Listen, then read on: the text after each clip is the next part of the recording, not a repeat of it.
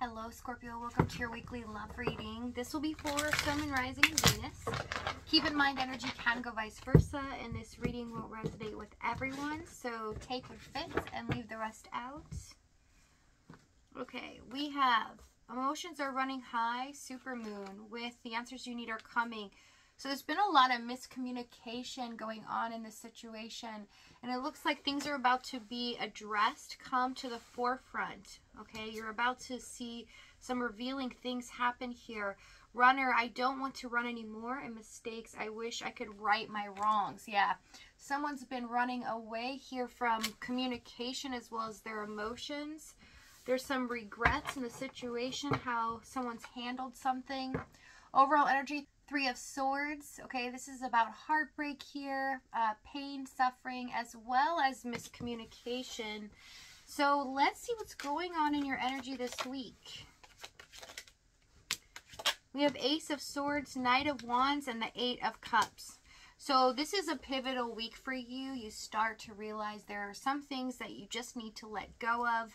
And some confusing things, right, that you've been trying to keep at it and really do your due diligence towards. So you're making some smart decisions this week when it comes to job, finances, or family life here. Especially for some of you that are moving location or planning to move. You know, trust your gut instinct here and your intuition because you're making the right decisions, okay? I do see in regards to your person, you feel like they've kept something from you or concealed the truth here on why they were treating you or acting a certain way. And the only thing to do is kind of move on and move forward, okay, to a better positive time. So we have the Tower, the Emperor, and the Devil card for the energy your person's in. They're feeling this sense of attachment here, but it is so intense. They're feeling this urge to want to regain some kind of clarity here, but to reclaim this relationship. Tell me the Tower. Death, Six of Cups. There are some memories that are haunting this person, haunting them so severely they can't sleep at night as well. They're feeling this longing for you. There's been separation here for a while. They've not been able to get through their normal daily tasks. It is overwhelming to them. They feel burdened here. Tell me about this Devil. Knight of Swords. They feel this intense emotion of, I need to go make things right. I need to fix something. I need to clear the air. Okay, so let's see what's happened in the past.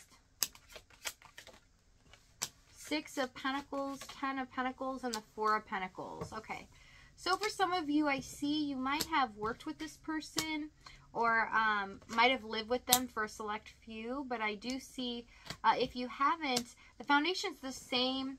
This person was holding back from giving stability into this connection. So it means they weren't committing wholeheartedly. And I see them really controlling the narrative, manipulating the situation at times when it came to communicating. They wouldn't really give of themselves or anything that they felt they would lose control. So it was really difficult to even engage with this person at times because they seemed so closed off and they seemed like they were hiding something and always trying to keep you at bay. Tell me about the Four of Pentacles. Yeah, Queen of Cups. Definitely not opening up emotionally here and not letting you know how deeply attached they were, especially knowing how much in love they are. Tell me about the Six of Pentacles. Four of Wands. Yeah, it's like they didn't want to create some stability here because there was a fear of it getting ripped away from them. They feel as if there is something they're committed to, okay, in their environment that they can't break away from. The option is there, they can, but it's their own fears in their situation were stopping them from actually stepping up and making a difficult choice. Okay, so let's see what's happened here in the challenge. And I see if this person would have just opened up, expressed to you how much they cared about you or what was going on in their head, there would be a deeper bond here. You would feel very connected to them.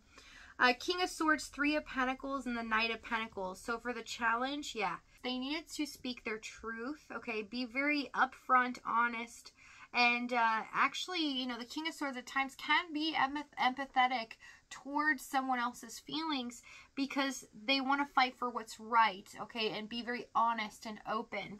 So with the Three of Pentacles here, that's what I'm seeing. I'm seeing somebody that neglected you in this connection, but neglected to make it very stable so you could feel this type of bond with them. Instead, they would put a wall up here, and they were biding time in the Knight of Pentacles, kind of pushing things off, avoiding things here as well. And when they would communicate with you, there was this coldness or detachment here that you couldn't put your finger on because you knew when you got into this situation with them that you both were on the same page here. It seemed like you both wanted the same things in life and in a future, especially on the same page financially. You had goals in mind, even though you were at different points in your life. But I do see that Slow and Steady was winning the race, but at times the Knight of Pentacles seems like it's not even moving. And it felt very stuck being in this connection because you had no clarity, you had no reasoning for why they were behaving that way. Okay, tell me the Knight of Pentacles, as well as them not telling you how deeply they care about you. Six of Swords, Ace of Pentacles, yeah. They ended up missing the boat here. They missed an opportunity for this to become something serious or long-term, okay? It would have been up at this point, a very stable relationship headed towards commitment. But instead, you know, they decided to choke the energy and create their own version of what they wanted to see at this time. Because of fears of not wanting to make drastic changes in their environment or making decisions, okay? I also see for some of them, there's a fear of committing emotionally or a fear of commitment in a relationship. For some, that is a deep-seated fear. They feel like they lose control of their life. It will end in heartbreak here. So they tried to cause a lot of confusion, and it is just a lot of miscommunication in this situation, because if they were being honest, you would have seen this person in a different light. You see that you could make a choice whether to stay or leave, but it's almost like that option was ripped away from you here. That you didn't really have a voice, so you couldn't tell, you know, well, what am I doing? What's going on here? They're not even giving me anything to go on. Okay, so let's see what action they take in this week. And I do see in the current moment it's hit them, right?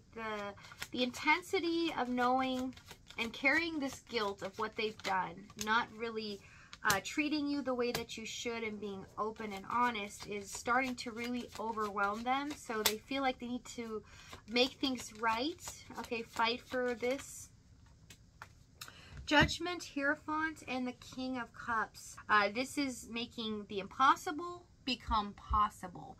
And we have somebody offer up something that will alter this connection forever. So if this reading is resonating with you in the extended, we're going to go over exactly what action they take here, what they're going to say moving forward, as well as the timing and the outcome.